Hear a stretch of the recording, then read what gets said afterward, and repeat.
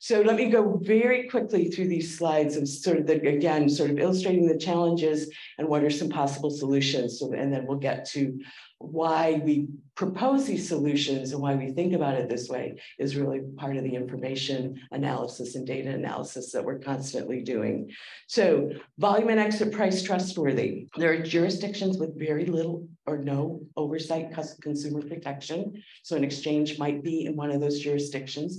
There can be a lot of round tripping, fictitious trades. So you have to think about that and look for that. What is a possible solution? Well, assess all 350 markets and exchanges for a series of really important qualitative things like quality of oversight, amount of oversight. Is the microstructure of that particular exchange efficient? Is there data transparency, data integrity? Dan and his team are looking at that constantly across all those markets. Why not pick a market with the highest volume and just stop? So we pick it at the beginning of the year and we don't think about it anymore. Well, there's really some interesting challenges in here, including how much new exchanges, new crypto products, new market entrant affect the volume. It is happening over the year. So that point in time market that you chose at the beginning, is the volume, the level of activity there actually one that you should anchor on only at that initial point in time and stop thinking about it? A solution is to keep dynamically assessing where the volume is, where's credible volume and activity by specific asset pairs and markets at the time of at a particular time of day. And this is something, again, we'll talk about later. Why not just use the market in which you normally transact in? So this is a really nice shortcut. We only trade our crypto on this particular market. Let's just stop there. Well, guess what? In ASC 820, in IFRS 13, it says, okay, normally it's the market you trade in unless contrary evidence exists. And the notion of contrary evidence isn't precisely defined, but one of the questions we run into is, well, what's contrary evidence? Well, one of the things that is an answer to that is if a high quality market or exchange has more volume, more recency of trades, better pricing, so to speak, then we have contrary evidence is one of the answers to that question. So something, again, looking at the data all year long, every day, all day long, Dan and his team, we can then tell you if contrary evidence exists for your reporting entity. What if you don't have access at a particular time? Was access defined in GAAP? What was the board's intent? Being this sort of kind of accounting policies researcher from way, way back, I go back into the basis for conclusions. I go back into the original exposure drafts from when fair value was first discussed by the board.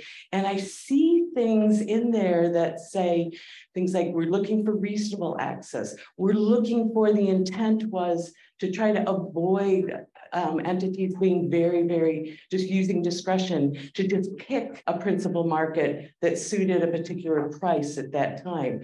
And so one of the things you can think about is a solution to the question of access is to look across the board, especially with crypto, look across the board at high quality markets. Remember, it's really an important sort of piece of the story that pass rigorous tests about the reliability and sufficiency of data and go there. Because what if a market that you only have access to one market technically, for whatever reasons. And it is a market or exchange where there are lots of fictitious trades, let's say, lots of round tripping, lots of things that would be very concerning from a reliability and sufficiency of information point of view. You have to think about access a little bit more, in my view, this is just my view, thoughtfully than just where can I literally do this trade? And there's a lot of common sense sort of things that we end up applying as we're talking about all of these things.